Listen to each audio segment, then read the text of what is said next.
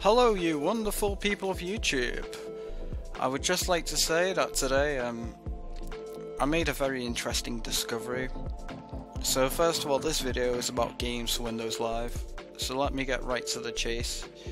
First things first, as you know, it was closed on August the 25th, 2013. I've had a look through my purchase history on Xbox.com to see if I could find any CD keys or anything like that. Unfortunately, I've had no luck. But fortunately, I had an old CD case lying around. It's Kane Lynch for the PC. It's not on Steam, hence why I've added it as a non-Steam game. But I'll show you anyway.